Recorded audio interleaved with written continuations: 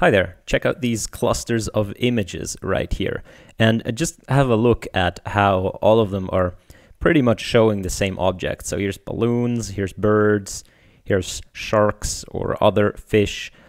These are from images from the ImageNet dataset, and you can see that these clusters are pretty much the object classes themselves. So there's all the frogs right here, here all the people that have caught fish. So the astonishing thing about this is that these clusters have been obtained without any labels of the ImageNet dataset. Of course, the dataset has labels, but this method doesn't use the labels. It learns to classify images without labels. So today we're looking at this paper, Learning to Classify Images Without Labels, by Wouter van Gansbeke, Simon van den Hende, Stamatios Georgoulis, Mark Prosemans, and Luc van Gool. And on a high-level overview, they have a three-step procedure. Basically, first, they use self-supervised learning in order to get good representations. Second, they do a clustering. So they do a sort of k-nearest neighbor clustering, but they do clustering on top of those things, but they do it in a kind of special way. And then third, they do a refinement through self-labeling. So if you know what all of these are, you basically understand the paper already, but there's a bit of tricky steps in there, and it's pretty cool that at the end it works out like you just saw. So before we dive in, as always, if you're here and not subscribed, then please do, and if you like the video, share it out and leave a comment if you feel like commenting. Cool. So as we already stated the problem, they ask, is it possible to automatically classify images without the use of ground truth annotations, or even when the classes themselves are not known a priori? Now, you might think that this is outrageous. How can you classify when you don't even know what the classes are and so on? So the way you have to imagine it going forward, and they don't explicitly explain it, but it's sort of assumed that if you have a dataset, blah, da, da, da, da, and you learn to classify it, what basically that means is you cluster it, right? You put some of the data points in the same clusters, okay? And then, of course, the dataset, I'm going to draw the same dataset right here. The same dataset would have an actual classification thing. So this would be class 0, this here might be class 1, and this here might be class 2. Now, you can't possibly know how the classes are like called or something, which one is the first, which one is the second. So at test time, basically, if you have a method like this that doesn't use labels, what you're going to do is you're basically going to be as generous as possible and in the assignment of these and say, oh, look, if I assign this here to cluster 0 and this here to cluster 2 and this here to cluster 1, and I just carry over the labels, what would my accuracy be under that labeling? So you're as generous as possible with the assignments of the labels. So that's how it's going to work, right? That's what you have to keep in mind. We're basically developing an algorithm that gives us this kind of clustering of the data. And then if that clustering partitions the data in the same way as the actual labeling would, the actual labeling with the test labels, then we think it's a good algorithm. Okay, so they claim they have in this paper, we deviate from recent works and advocate a two-step approach. That's actually a three-step approach, but where feature learning and clustering are decoupled. Okay, why is that? So they argue what you could do, what people have done is, and I'm going to, well, this is just a wall of text. So what you could do is you could just basically cluster the data. Like, who says you can't use clustering algorithms?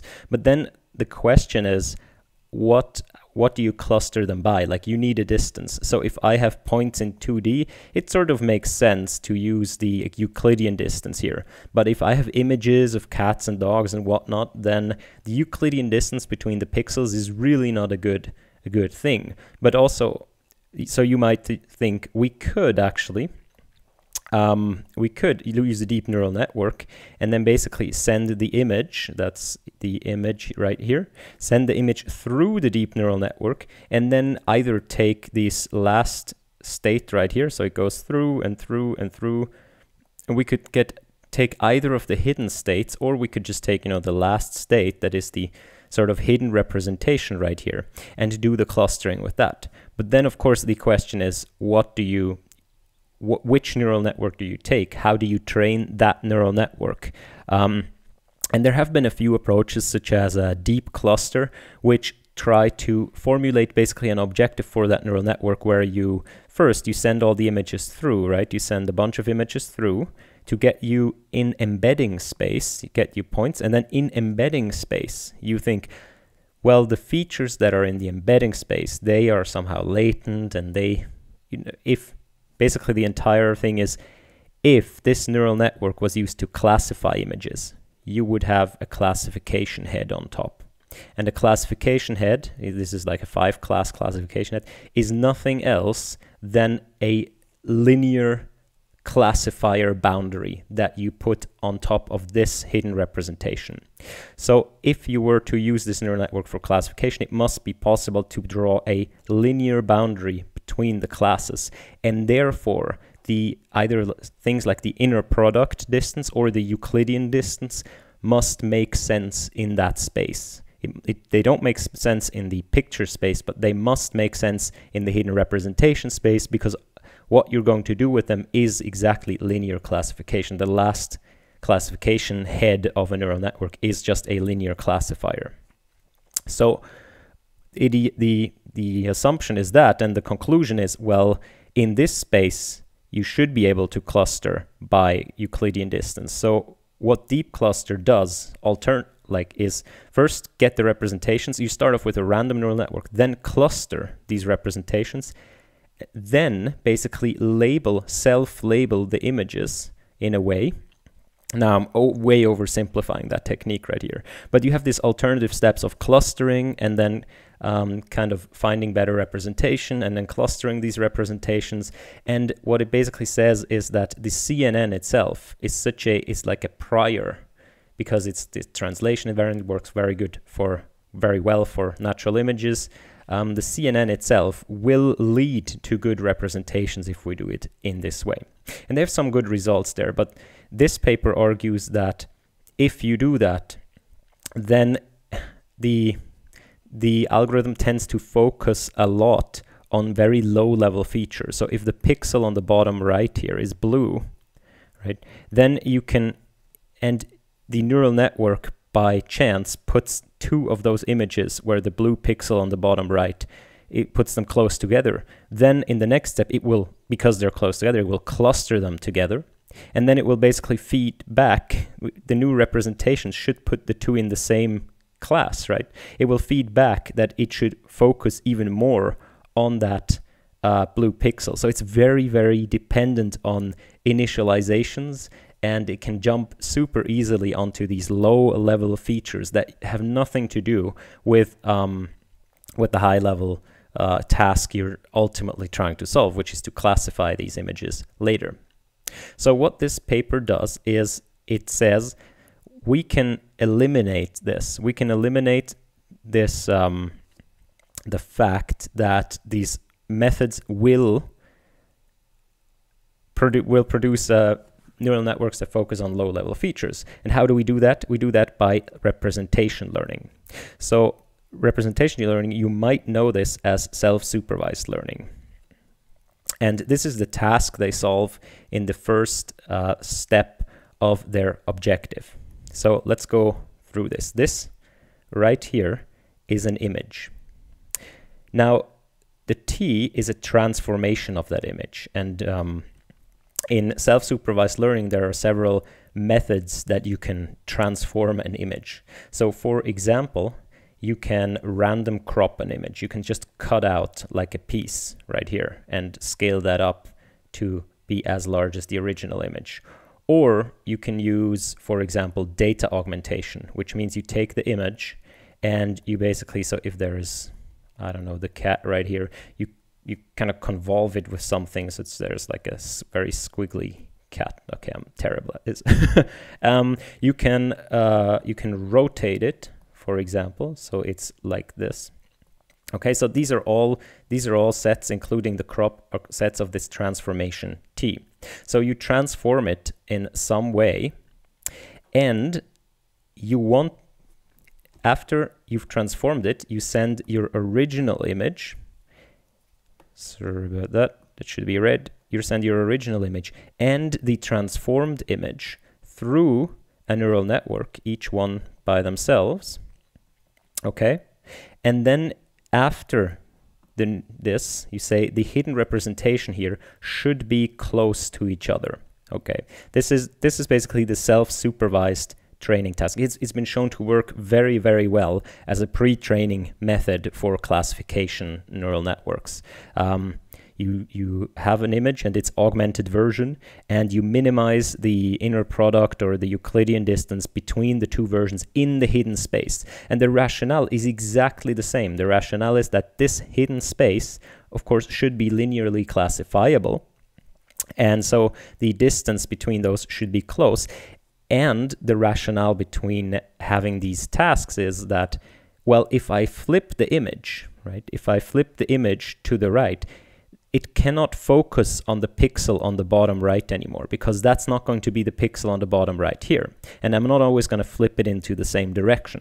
And sometimes I'm going to crop it, so it also can't focus on the pixel on the bottom right, because in the crop, that pixel is like out here. It's not even in the crop. So basically, what you're looking to do with these self-supervised methods is you are looking to destroy this low-level information. That's all. You're looking to build a pipeline of a neural network here that destroys deliberately low-level information. And you do that by coming up with tasks like this, self-supervision tasks, that deliberately exclude this information from being used. I think that's what's going on generally in this self-supervised learning thing. Okay, so this here, as you can see, is the neural network that you train. You send both images, the original and the augmented version, through the same neural network, and then you minimize some distance, which is usually like the inner product or the Euclidean distance in this embedding space, okay? And what you train, you can see right here, you train the parameters of this neural network. So the transformations are fixed or sampled, and the distance is fixed. You train the neural networks such that your embeddings minimize this task. Now, this is nothing new. This has been used for a couple of years now to get better representation. Self-supervised learning is a thing. But they basically say we can use this as an initialization step for this clustering procedure, because if we don't do that, we focus on these low-level features. Okay, and notice you don't need any labels for this procedure. That's why it's called self-supervised. Okay, so the second part is the clustering. Now they cluster, but they don't just cluster these representations. That would be that doesn't perform very well in their experiments. What they instead do is they minimize this entire objective right here, and we'll go through it step by step. So they train a new neural network. Okay, this thing right here, this is a new neural network. So first you already have the neural network, which was called, what was it even called? The one that gives you the embedding with the theta. Okay, it's called phi theta. It's the same architecture, and I think they initialize one with the other. So in step one, you get phi theta. Phi theta goes from x, gives you a representation of x. Okay, let's call it hidden x. So that's via self-supervised learning. But in step two, you train an entirely new neural network, this phi eta here, and you initialize it with this one, but now you train it to do the following. Again, you want to maximize the inner product right here. See, that's the inner product. You want to maximize the inner product between two things. Now that's the same thing as before. We want to minimize the distance between two things, and the dot product distance, in that case, you maximize the dot product between two things. And the two things are two images that go through the same neural network as before, right? This and this. Now, what's different here is that here we input one image of the data set. That's the same as before, okay? So we input one image, but here, before, in the self-supervised learning, we input an augmented version of that, and now we input something else. We input this K right here. Now, what's K? What K comes from this neighbor set of X, okay? This is the set of neighbors of X. And these neighbors are determined with respect to this neural network right here. Okay, so what you do after step 1 is you take your neural network with the good embeddings, and here is your dataset X. Your dataset X, this should be another. Your dataset X is this list basically of all the images in your dataset. And what you're going to do is you're going to take all of them using that neural network that you just trained and embed them into a latent space right here. Okay. This is the latent space where you have done this self-supervised training. And now for each image right here, so if this is xi, you're going to find its k nearest neighbors. And they use, I think they use 5 as a benchmark. So you're going to find its nearest neighbors, its 5 nearest neighbors. And you do this for each image. So this image has these 5 nearest neighbors, and so on. So in step 2, what you're trying to do is you're going to try to pull together each image and its nearest neighbors not in this space directly, but you determine which ones are the nearest neighbor from this neural network, and you keep it constant. That's how you determine what the nearest neighbors are in the first task, and that is your nx set for xi. And in the second step, you're trying to make the representations of any image and its nearest neighbors closer to each other. Okay, so with this thing right here, you maximize the inner product between x after this neural network and a nearest neighbor of x that was a nearest neighbor after the first task. Now the way they cluster here is not just again by putting it into an embedding space like we saw before, but this thing right here, this neural network, as you can see here, is a C dimensional vector in 0, 1. Now C is the number of classes. Now, you can either know that, so you don't know which class is which, you don't have labels, but you could know how many classes there are, or you could just guess how many classes there are.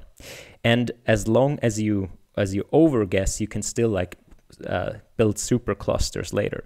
So this, they simply say it's in 0, 1, but they also say it performs a soft assignment. So we're also going to assume that this is normalized, right? So for each data point x here, you're going to have an image. You're going to put it through this new neural network, okay? This new neural network, new, and it's going to tell you, it's going to give you basically a histogram. Let's say class 1, 2, or 3. We guess there are 3 classes, and it's going to give you an assignment of the 3. And you also take a nearest neighbor. Here is your data set. You also take a nearest neighbor of that. So you look for this set n of x, and you take a nearest neighbor. Maybe that's a dog. I really can't draw a dog. Yeah, that's the best I can do, I'm sorry.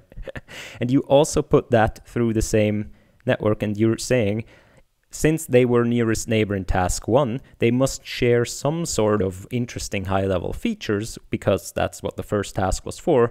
Therefore, I want to make them closer together in in the light of this neural network right here. So this is also going to give you an assignment, like maybe like this. Okay, and now you train this network right here to basically match these two distributions. Okay, so this is now a classifier into C classes, but we guess C and we don't have labels. Our label is going to be my neighbors from the first task must have the same labels. That's our label. Now they say they also have this term right here, which is the entropy over assignments. Okay, as you can see, so they minimize the following. They minimize this quantity, which has a negative in front of it. So that means they maximize this log inner product. And they also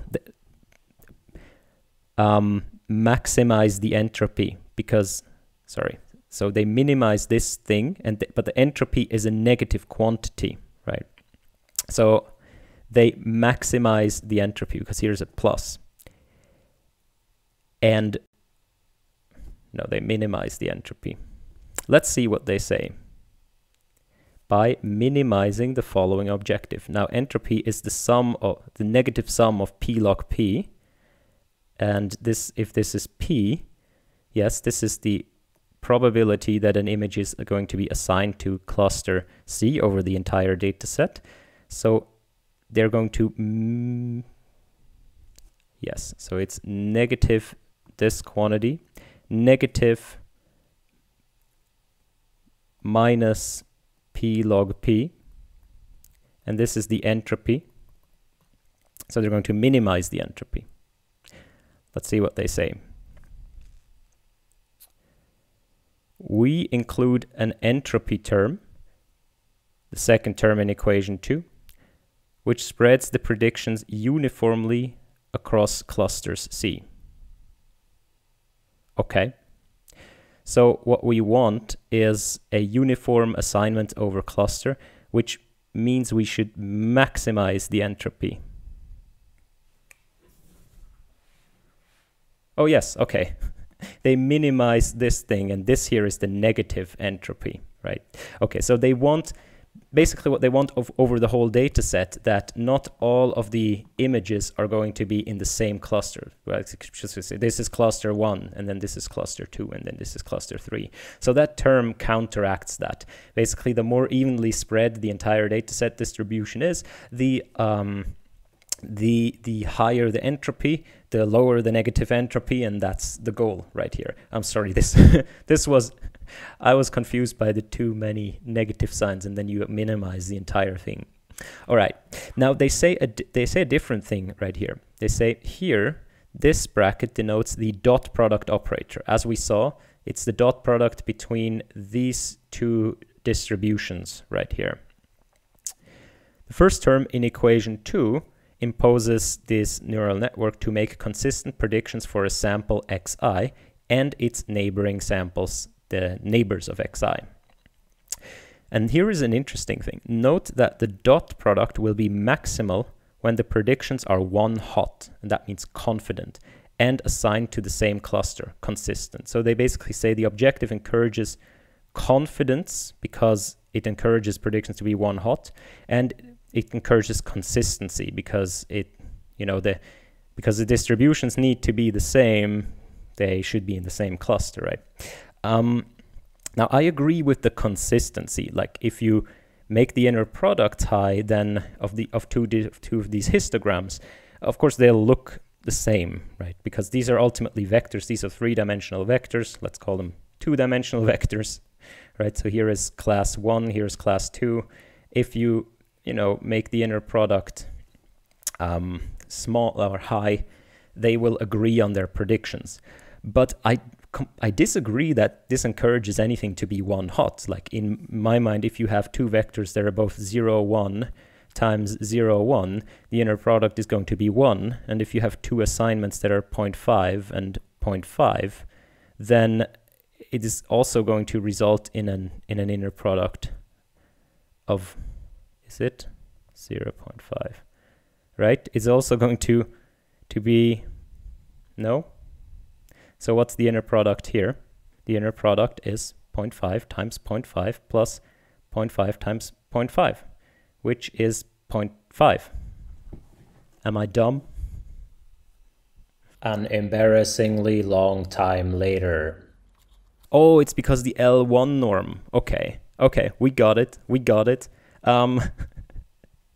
I am too dumb. Yes, of course, I was thinking of these vectors being normalized in L2 space, where their inner products would always be 1. But of course, if you have assignments between classes and it's a probability distribution, a histogram, then all of the possible assignments lie on this thing right here. Now, the inner product with yourself, of course, is the length of the vector, and the length of a vector that points to one class or the other class is longer than a vector that points in between. So, okay, I see. That's where they get this. That's where they get this must be one hot from. So, okay, I'll give that to them. It is actually encouraging one hot predictions as long as these things are normalized in L1 space, which they probably are because they're histograms, right?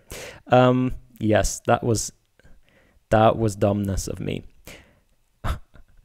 I was trying to make a counterexample. I'm like, wait a minute, this counterexample is a counterexample to my counterexample.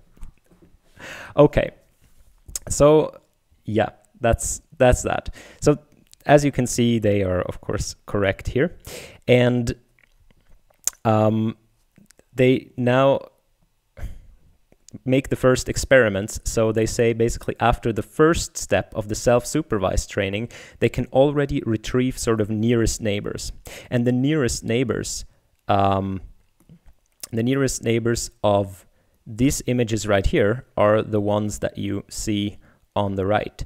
And after the self-supervised one, these nearest neighbors are already pretty good at sharing the high-level features. Actually, crazy good, right? This flute here is in different sizes, as you can see. The fishes aren't all exactly the same.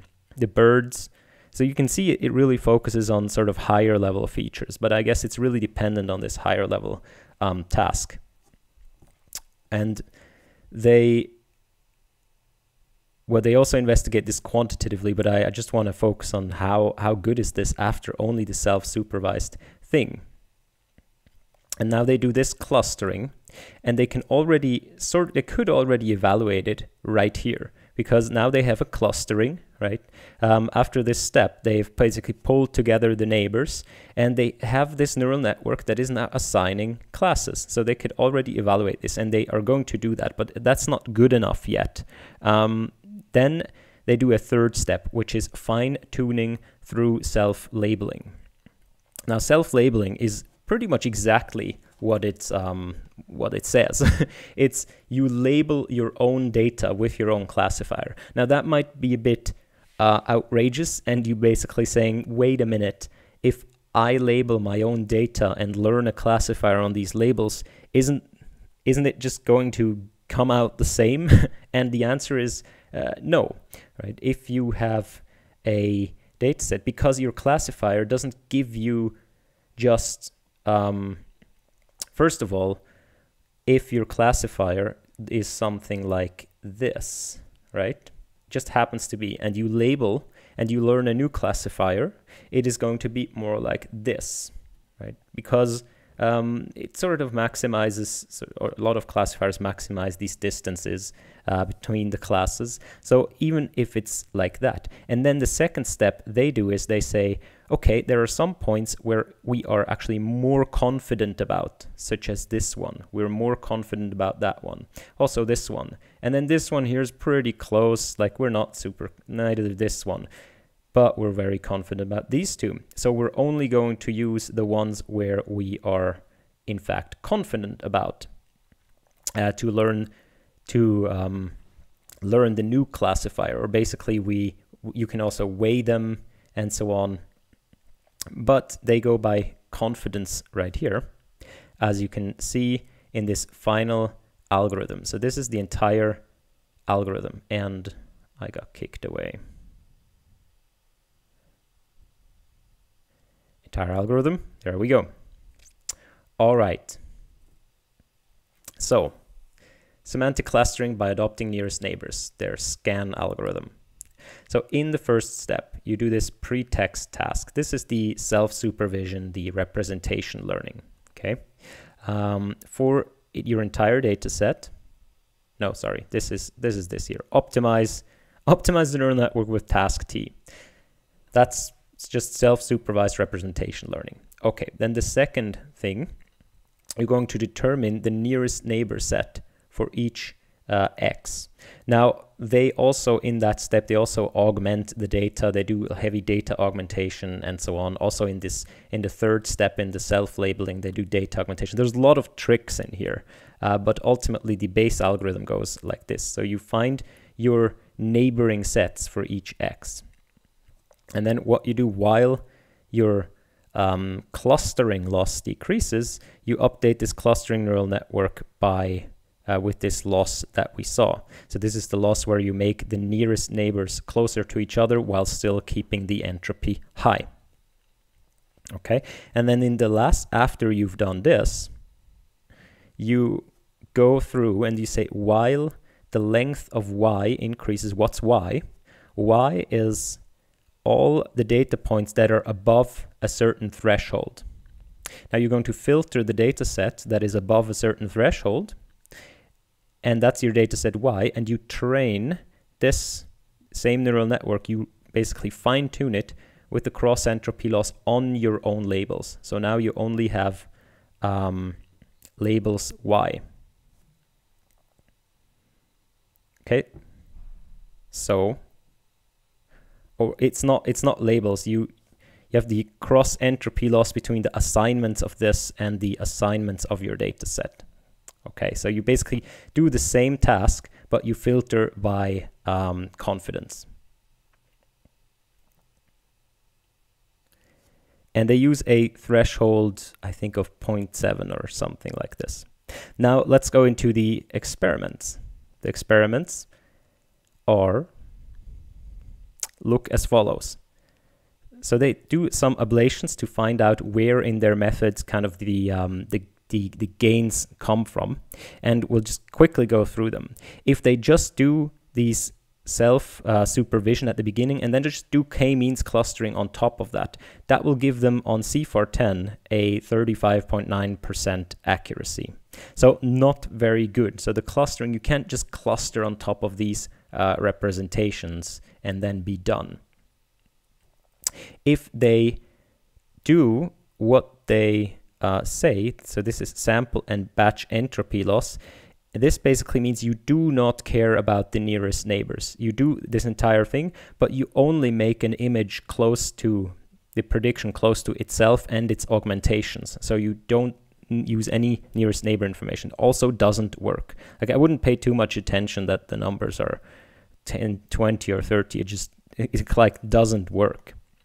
Now, if you use the scan loss, you all of a sudden you get into a regime where there is actual signal. So this is now significantly above significantly above random guessing. And if you use strong data augmentation, as I said, a lot of this has these tricks in it of what kind of data augmentation you do and so on. So never forget that these papers, besides their idea, they put in all the tricks they can. So you get 10% more, and then if you do this self-labeling step, you get another 10% more. And this is fairly respectable, like 83.5 without ever seeing labels. It's fairly good.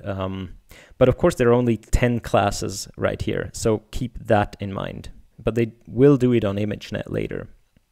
And they investigate what kind of self-supervision tasks at the beginning are important, and they investigate things like RotNet, feature decoupling, and noise contrastive estimation, of which noise contrastive estimation is the best. And noise contrastive estimation, I think, is just where you, as we said, you input an image and then it's kind of noisy versions with augmented in various ways, and then you classify them together. And this has been like this. These methods have been very successful in the last few years. yeah, so this they have various investigations into their algorithm. I want to point out this here. This is the accuracy versus confidence after the complete clustering step. So this is now the third step, the self-labeling. And you can see right here, as this confidence of the network goes up, the actual accuracy goes up as well. So that means the network after the clustering is really more confident about the points that it can classify more accurately. There's like a correlation between where the network is confident and the actual label of the point, which is remarkable because it has never seen the label.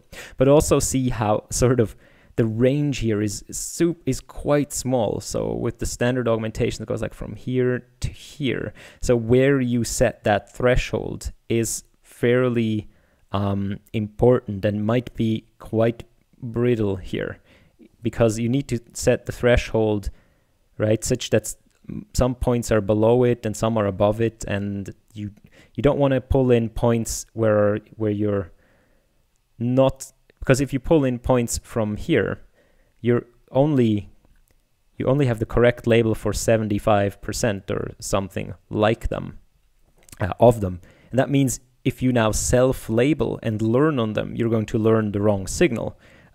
So this step seems fairly brittle, honestly, but I don't know, of course. They go on and investigate various things, such as how many clusters do you need, or how many nearest neighbors, sorry, do you need, this number k here. And you can see that if you have 0 neighbors, then you're doing a lot worse than if you have, let's say, 5 nearest neighbors. So the jump here, as you can see, is fairly high in all the datasets, but after that, it sort of doesn't really matter much. So it seems like 5 nearest neighbors should be enough for most things.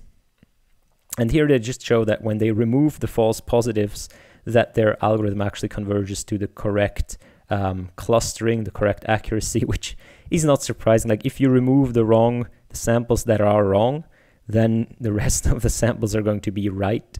I think that's just showing that it doesn't go into some kind of crazy downward spiral loop or something like this, but still, it's just kind of funny. Okay, so they do investigate how much they improve, and they improve by quite a lot above the kind of previous methods. So they have a lot of previous methods, but this includes things like k-means and so on, GANs, deep cluster that we spoke about. And this method, it already gets, as you can see, fairly close to good accuracy. So you have like 88.6% accuracy, and that's fairly remarkable on C410 without seeing the labels. But we'll go on, and now they go into ImageNet. Now ImageNet, of course, has way more classes. It has 1,000 classes compared to C410's 10 classes. So if you think, clustering 10 classes might, and they're fairly apart from each other, might work with various techniques, ImageNet, 1,000 classes, that's way more difficult. Now they do subsample this to 50, 100, and 200 classes, and they get okay accuracy. As you can see, they get 81% for 50 classes, where a supervised baseline would get 86%. Into 200 classes, they get 69%, where a supervised baseline would get 76%. So it's fairly, it's there, and that's quite remarkable for these low number of classes. And they figure out that if they look for the samples that are kind of in the most of the middle of their cluster, they get these prototypes right here. And you can see all of these images. I don't know if you know ImageNet, some of the images, they really only have a part of the object and so on. So here with the prototypical things, you really get center clear shot of the object with clearly visible features and so on. So this sort of repeats the fact that this clustering really does go on, let's sort of semantic information. Of course, the labels here are, you know, from the test label set. The network can't figure that out. And then they go for 1,000 classes, and in 1,000 classes it doesn't really work because there might be just too many confusions right here. But they do have this confusion matrix of their method, and it shows that the confusion matrix is pretty much along a block diagonal along these superclusters right here. So you can see the dogs. The network confuses the dogs fairly often, and then insects with each other, but not really across here, which is still quite remarkable. But I mean, you get the same thing for a lot of these methods. So I don't know how much different this would be in other methods, but certainly it's interesting to look at. Now they go into one last thing, and that is, what if we don't know how many clusters there are, right? If we don't know anything. So say, so far we have assumed to have knowledge about the number of ground truth classes. The model predictions were validated using the Hungarian matching algorithm. We already saw this in the DETR by Facebook, if you remember. However, what happens if the number of clusters does not match the number of ground truth classes anymore? So they now say table 3 reports the results when we overestimate the number of ground truth classes by a factor of 2. Okay, so now they build just 20 classes for CFAR10 instead of 10 classes. And we'll look at table 3 real quick. Where's table 3? This is table 3. Okay. So when they overcluster, you get the thing here on the bottom. And you can see there is a drop in accuracy right here. Now, they don't actually say how they do the overcluster matching. So if you imagine, if I now have, I don't know, 6 clusters, but I need to assign them to 3 clusters, you know, here. Do I still use this most optimistic thing? So do I still use, I think they still use this most optimistic matching, right? Where you assign everything to its best fitted cluster, right? You compute all the permutations and then you give it the best benefit of the doubt. Now, if you imagine the situation where I overcluster to the point that I have each image in its own cluster, and I run this algorithm to evaluate my clustering, I give it basically the most beneficial view, then I would get 100% accuracy. Okay, so like in these overcluster approach, I would sort of expect that you actually get a better score because you can, like, there is more generosity of the matching algorithm involved. Now that's counteracted by the fact that you can't group together things that obviously have similar features because they are in the same class. So there's kind of two forces pulling here, but I was kind of astounded that it's going down. And the evaluation method of this matching algorithm, it sort of breaks down when you have more classes, at least in my opinion. Yeah, but it's interesting to see that you can just overshoot, but then you need some sort of heuristic to reconcile that. In any case, I think this paper is pretty cool. It brings together a lot of things that were already present and introduces this kind of this step approach. But what you have to keep in mind, and by the way, there's lots of samples down here. What you have to keep in mind is there are a lot of hyperparameters in here. There are like this threshold and, you know, first of all, yeah, the number of classes, the thresholds, the architectures and so on. And all of this has been tuned to get these numbers really high, right? All of these steps, all of the augmentations and so on, the chosen data augmentations, it has been chosen to get this number as high as possible. So, you know, to interpret this as, oh, look, we can classify without knowing the labels is, you know, yes, in this case, but the hyperparameter choices of the algorithm are all informed by the labels. So it is still very, very unclear of how this method will actually work when you really don't have the labels, when you actually have to choose the hyperparameters in absence of anything. And yeah, I think the future might tell if they continue to work on this. All right, thanks for listening, looking, watching, and bearing with me through my wrestling with with various basic math in this video. I wish you a good day, and bye-bye.